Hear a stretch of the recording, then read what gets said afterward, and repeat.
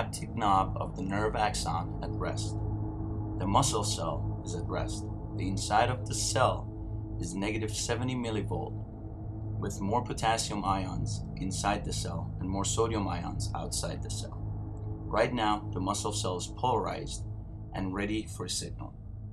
A nerve impulse is sent down an axon terminal, opening up calcium channels in the axon. The calcium floods into the membrane, causing synaptic vesicles to undergo exocytosis and release acetylcholine into the synaptic cleft, the space between the synaptic end bulb and the motor end plate on the muscle. The acetylcholine travels through the synaptic cleft and binds to receptors on the motor end plate of the muscle, opening up ion channels. The open channels allow cations, such as sodium, to flow into the membrane. The flow of sodium into the muscle fiber causes it to become more positively charged, called depolarization, triggering an action potential.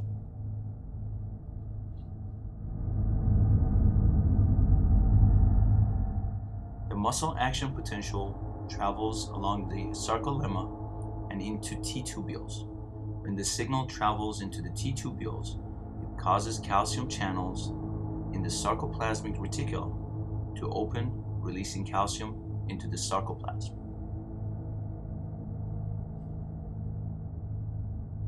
This is a fascicle. A muscle is made up of bundles of fascicles. Within each fascicle, there are bundles of myofibers.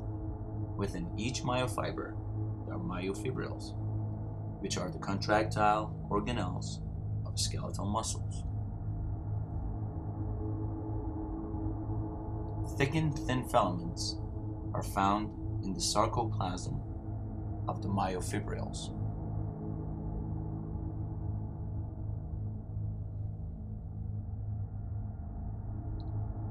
Thin filaments consist of troponin and tropomyosin and actin, while the thick filaments consist of myosin.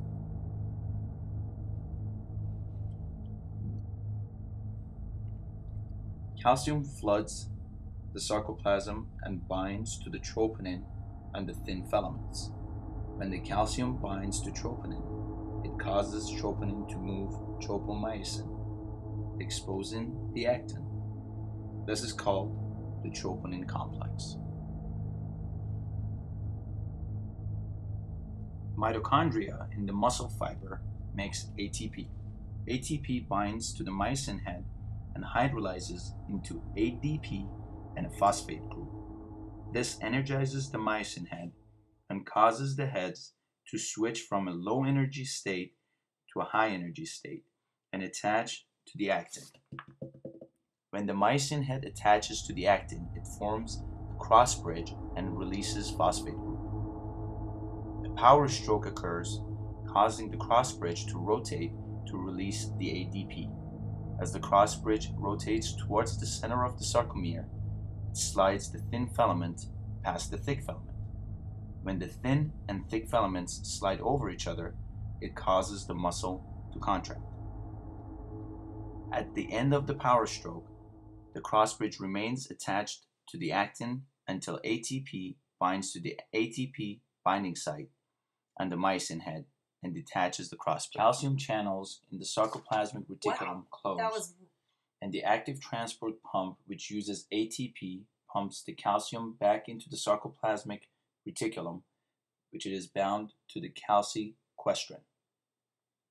The cell is repolarized by pumping sodium out of the cell, causing the cell to become polarized again and ready to respond to a signal. Acetylcholine is broken down by the enzyme acetylcholine esterase, which attaches to collagen fibers in the extracellular matrix of the synaptic cleft. Acetylcholine esterase breaks down acetylcholine into acetyl and choline, which are reabsorbed into the synaptic bulb and repackaged into vesicles where they form acetylcholine.